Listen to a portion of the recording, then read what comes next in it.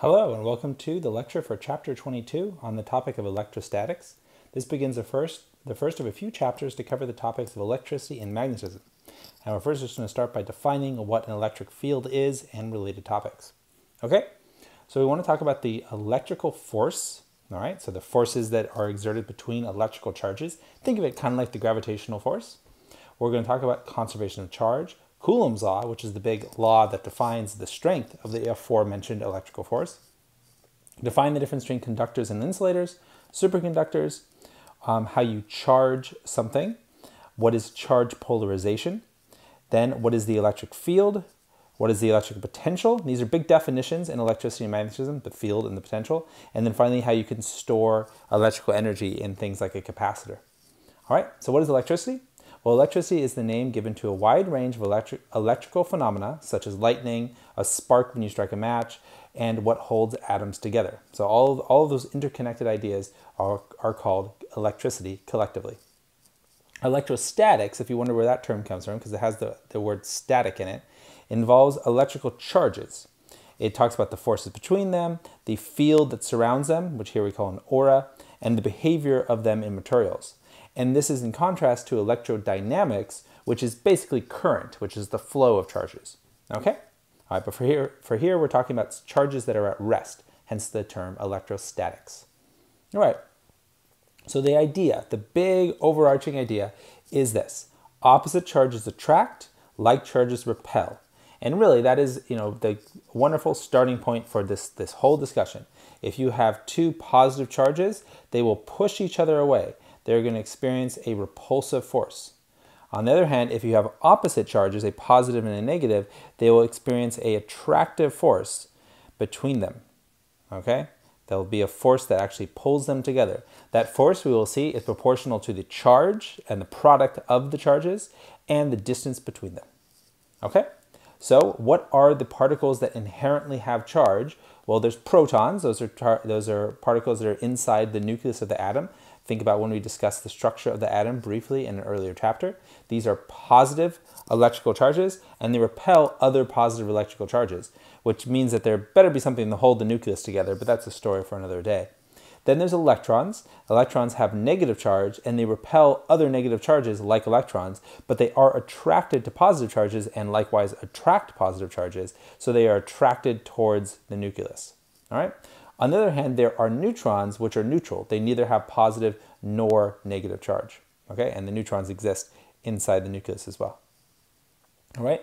So what are the fundamental facts about atoms? Well, every atom is composed of a positively charged nucleus surrounded by negatively charged electrons. The positively charged nucleus is made positive due to the protons that exist inside of it. Each of the electrons in any atom has the same quantity of negative charge as this and the same mass. All right? So they're all identical. Protons and neutrons compose the nucleus. Protons are about 1,800 times more massive than electrons, but they all carry the same amount of positive charge in magnitude that's equal to the negative charge of each electron. So the fundamental charge of the proton and the electron are identical in strength.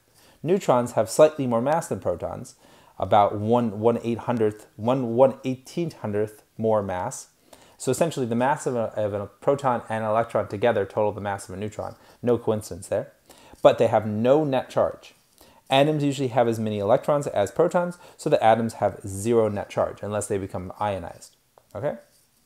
An ion is positive ion, that is an atom that has lost one or more electrons. Thus, it has more positive charge than negative charge, because that positively charged nucleus gives it a net, so total positive charge. On the other hand, a negative ion is an atom that has gained electrons, has extra electrons, so it has a net negative charge. Electrons in an atom, the innermost ones are attracted very, very strongly to the oppositely charged atomic nucleus, whereas the outermost ones are attracted loosely and can be easily dislodged. So the idea is the electrons that are most likely to be lost by a particular atom, especially those that have multiple electrons, say unlike a hydrogen atom, those electrons are easily lost if they're very far from the nucleus, because it turns out that they can't feel that attractive strength from the nucleus as easily. They're also shielded by the inner electrons, because those inner electrons are kind of repelling the outer electrons. So examples of electrons in an atom and the manifestation in the macroscopic world are things like when rubbing a comb through your hair, electrons transfer from your hair to the comb. That means your hair has a deficiency of electrons and it becomes positively charged, okay? Because you're basically stealing electrons from your hair. When rubbing a glass rod with silk, electrons transfer from the rod onto the silk and the rod, just like your hair, becomes positively charged. So when you brush your hair and scrape electrons from your hair, the charge of your hair is, well, of course, it's positive because it's lost electrons. Now, what about conservation of charge? Well, the idea is that charge cannot be created or destroyed, right? Charge can only be moved from one place to another. So electrons are simply transferred from one material to another, okay? Charge cannot be created or destroyed. Even when we talk about high energy phenomenon that's changing matter into pure energy, like converting, like fusion or fission, even then charge is conserved, often through the creation of additional particles, like a positron, which is a positively charged low mass particle that has the mass of an electron. So even in these types of phenomena where you're converting matter into energy, you still have conservation of charge, always. Okay? Now, Coulomb's law is the law that quantifies the force between charges. Okay, that's the big takeaway. It's the one that's actually going to give us the strength of that force. It is relationship among electrical charges, charge and distance, discovered by Charles Coulomb back in the 18th century. States that for a pair of charged objects that are much smaller than the distance between them, the force between them varies directly as the product of their charges and inversely as the square of the separation distance. What it looks like in equation form is this right here. This is Coulomb's law in equation form. F is for force, all right? If the charges are alike in sign, the forces repel. So then the forces would be away from the two particles. If they're opposite in charge, then the force is going to be attractive and it's going to be pointing towards their centers. All right. K is called the electrostatic constant, and it is 9 times 10 to the negative, or 9 times 10 to the positive 9 Newton square meter per Coulomb squared. Coulomb is the unit of charge. All right, is the fundamental unit of charge. So something has a coulomb, that's actually a lot of charge. Mostly the charges of small particles are going to be the order of, well, microcoulombs or even less, because an electron has a charge that is 6.626 times 10 to the negative 19 coulombs. All right, so we have a very, very small amount of charge on an individual electron. Okay, this law, Coulomb's law, is really similar in form to the law for universal gravitation. It's just we replace K with a big G, and then replace the two K's with M's, M1 and M2, and then we'd have D squared. And there we would have the fundamental law of gravitation. So notice they really, really are the same sort of law. They have a fitting constant, either the electrostatic constant or the gravitational constant. They have a product of something, in this case a product of charges instead of masses, but they are both divided by meters squared. Okay? Also notice that the Coulomb is a new fundamental unit, is a new base unit of physics, because we have seen at this point the base units of temperature, Kelvin, we've seen the base units of mass, the kilogram, we've seen the base units of time, the second, and last we've seen the base units of distance, the meter. That has been our entire tool belt of base units. We've needed no other base units, although we have had plenty of derived units for pressure and wave ideas and all of that. But here, now, moving into a new branch of physics, we have a fundamental unit. Particles fundamentally have charge. It's something different than gravity. It is a separate phenomenon entirely. All right, so according to Coulomb's law, a pair of particles that are placed twice as far apart will experience forces that are, think about the formula, 1/4 as strong, because the force is inversely proportional to the square of distance. So if you double the distance, you cut the force by 1/4. All right, or you cut it into 1/4. You reduce it by 75%. Differences between gravitational and electrical forces. Well, electrical forces may be either attractive or repulsive. That's different because gravity was only attractive. So big difference there. It complicates things a bit, but it also allows for a lot of flexibility that was not the case with gravity. Now there's something called charge polarization, and we can illustrate it here with a balloon. Charge polarization is most pronounced in insulators, and let's see why. So an atom or molecule in which the charges are aligned with a slight excess of positive charge on one side and a slight excess of negative charge on the other. That is the definition of a polarized atom or molecule. All right, it's polarized because now it has poles. It has a positive pole and a negative pole. Here I drew it kind of in an elliptical shape because perhaps those poles have stretched out the overall shape of that atom or molecule. All right, an example of polarization is when you rub an inflated balloon on your hair and then place the balloon on the wall. The balloon sticks to the wall due to the charge polarization in the atoms or molecules of the wall, because these individual atoms are going to have positive on one side and negative on the other. And they're actually more molecules than atoms, all right? But this is the idea. There's polarization, and that polarization then is going to make a net force that's going to attract, because the attractive force between all the negative charge built up on the surface of the balloon is going to be greater than the repulsive force, because this repulsive force between the two negative charges, this one and this one, they're further apart. And so that slightly greater distance is going to make that repulsive force weaker than the attractive force between the negative and the polarized positive end of the wall molecule. Okay? So conductors and insulators. Well, as I said, polarization is pronounced in insulators. Why is that? Well, let's consider what a conductor is. A conductor is a material in which one or more of the electrons in the outer shell of its atoms are not anchored and basically are free to wander around. Metals have a bunch of free electrons. It's like a sea of free electrons. They're just tons and tons of them are maybe able to slosh around from one place to another. That means that they're not really going to polarize. They're actually going to have full, in terms of these individual atoms and molecules, won't polarize. Instead, they're just going to lose all these free electrons and they're just going to move to one side of the overall metal sample. On the other hand, insulators are materials in which electrons are tightly bound and belong to particular atoms and are not free to wander about among other atoms.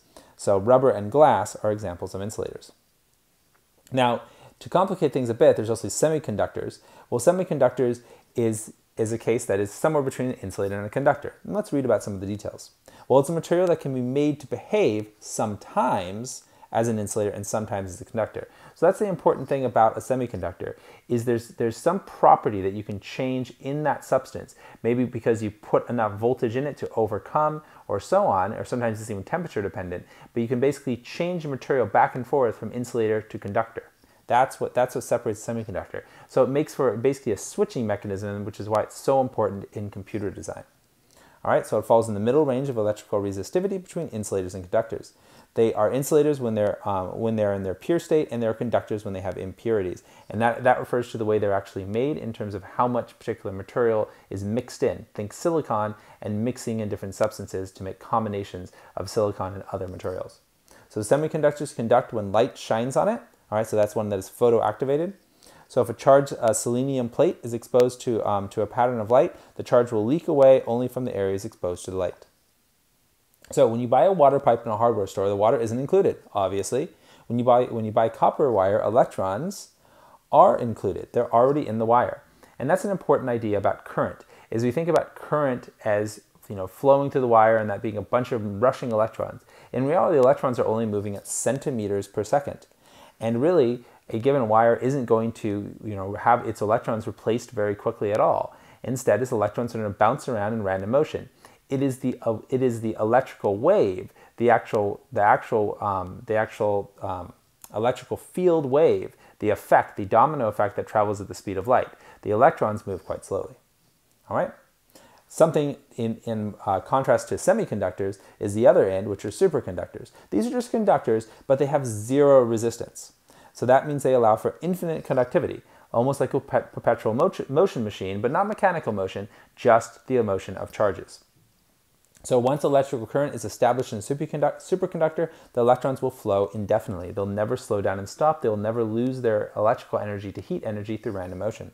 With no electrical resistance, the current passes through a superconductor without losing energy. No heat loss occurs when the charge flows. All right? And yes, superconductors do exist. They usually can only be maintained at low temperature, but there are some examples of room temperature superconductors. All right, so charging. Well, you can charge something by friction and contact. Essentially, then, you're converting mechanical energy into the energy of the electrons, so into electrical energy.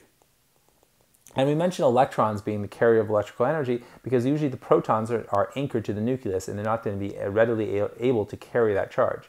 Now, you could, in an example of fluids, sometimes have ions, positively charged ions, that are carrying the charge. But usually in solids, or almost exclusively in solids, it's the electrons that are carrying the charge. So examples of charging something up: stroking cat's fur, combing your hair, rubbing your shoes. Those are all examples of taking mechanical energy and turning into electrical energy. Electrons transfer from one material to another simply by touching. So when a negatively charged rod is placed in contact with a neutral object, some electrons will move to the neutral object. So that's an example of charging through direct contact and allowing that flow of the charge-carrying particles, in other words, the electrons. All right. You can also charge by induction. So induction does not require contact. And how does induction work? Well, it works based on the Coulomb force and the fact that you don't have to have things touch in order to experience the force. And this is just like the gravitational force. It is a non-contact force. It is a force that exists and permeates space and doesn't require contact, as opposed to these mechanical forces such as tension and the normal force and the buoyant force that require contact, because ultimately those are forces that are created by more fundamental ideas that we're now starting to discuss in this course. So if you bring a charged object near a conducting surface, electrons are made to move in the surface, to the surface of the material, even without physical contact. An example here is inductive charging inside this cloud. All right, so the negative charge at the cloud induces the positive charge on the buildings below. Right?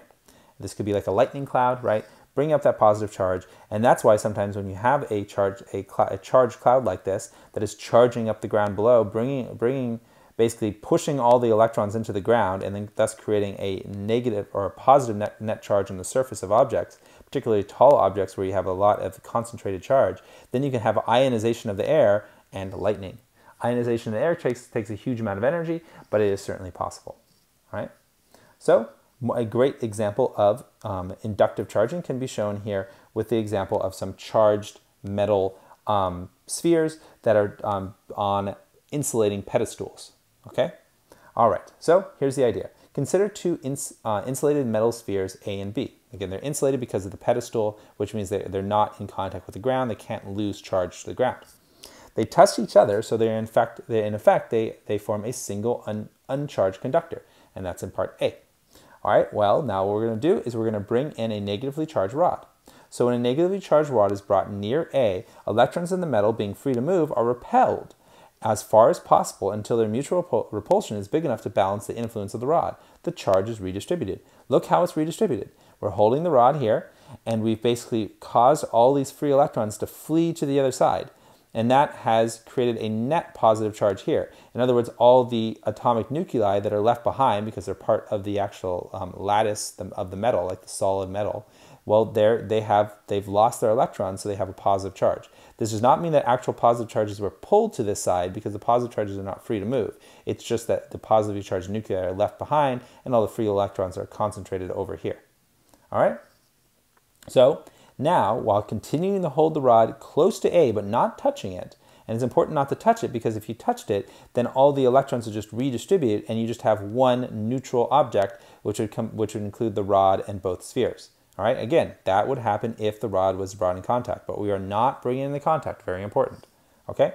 But while the rod is continuing to be held some distance away, and ultimately the insulation here is the air that's insulating the rod from the sphere, well, you then pull B away, all right? You separate B. Now think about what you've done. Now you've created two equal and oppositely charged spheres. Because now that they're separated, the charge that was, a neutral system between all of them, basically just one big metal, kind of barbell-shaped piece of metal here, now is two separate spheres, one with a positive net charge and one with a negative net charge.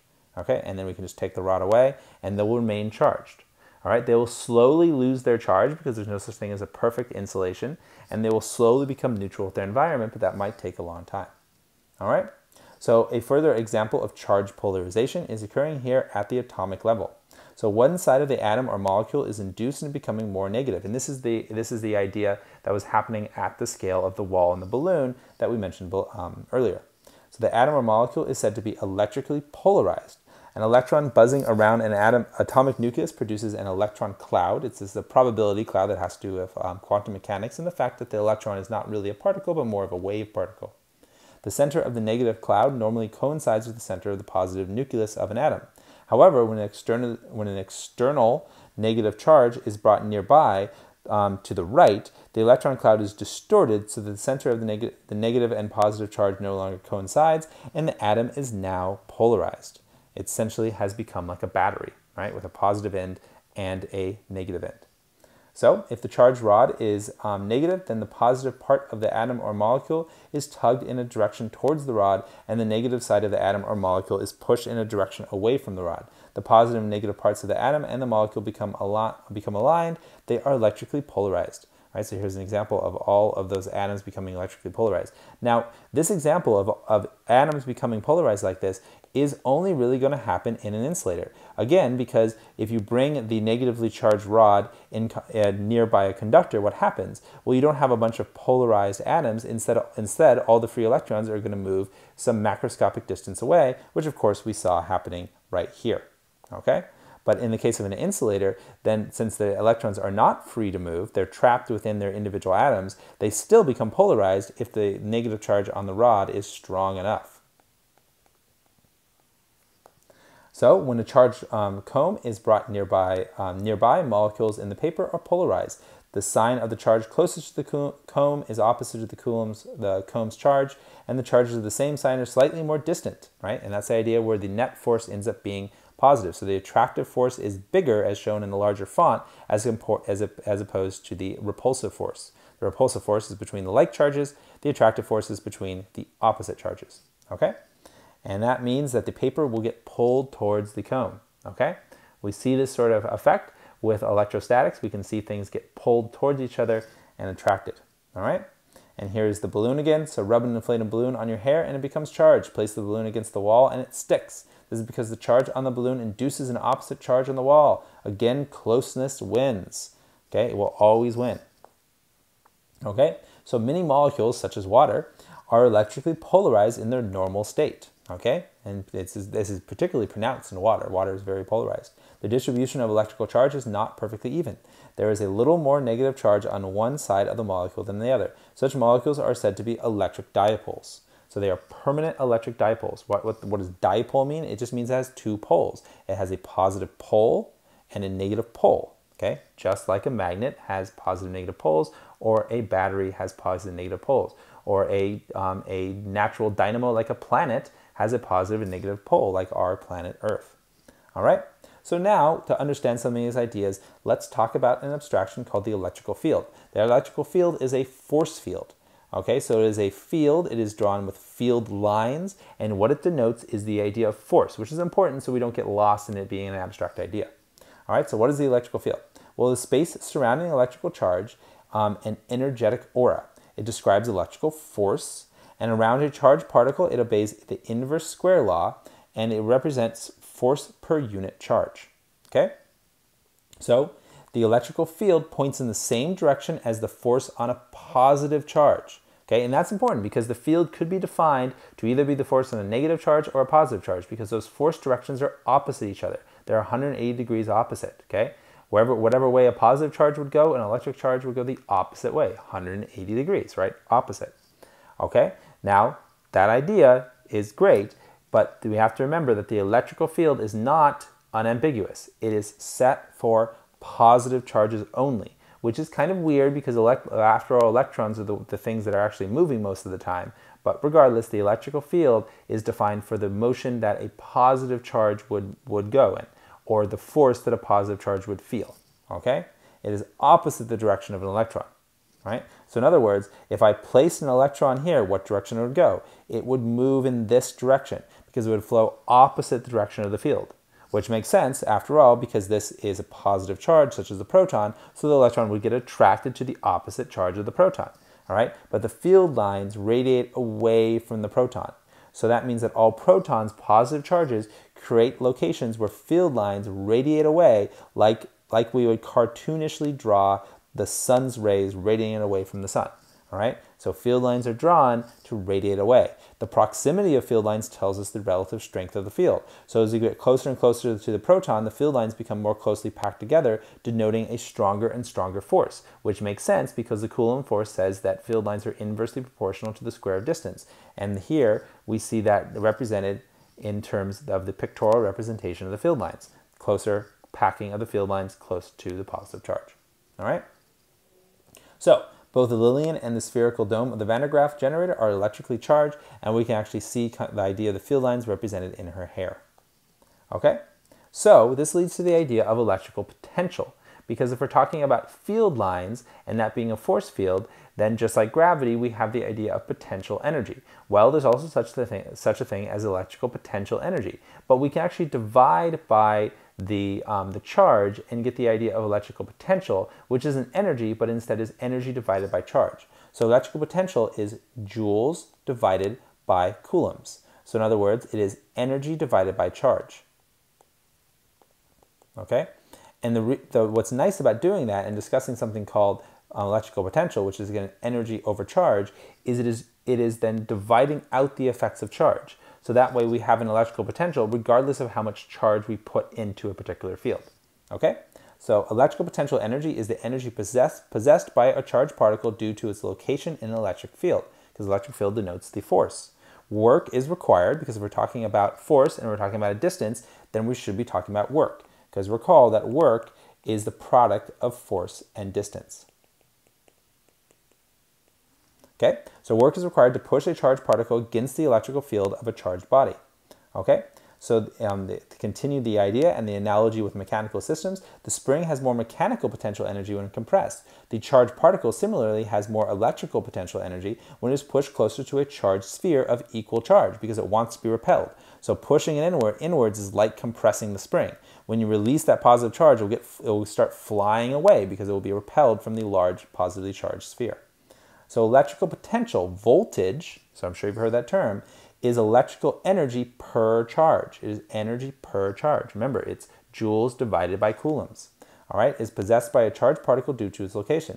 May be called voltage, potential energy per charge. All right, so voltage is potential energy per charge. It is also called electrical potential. Electrical potential and voltage are synonyms. Electrical potential and voltage are synonyms. The unit of electrical potential is the volt. Okay, so you measure voltage in volts. Okay, all right, so in equation form, electrical potential is electrical potential divided by the amount of charge, as I said before. Okay, so electrical potential, voltage, all right, the unit is the volt and it is 1 joule per coulomb.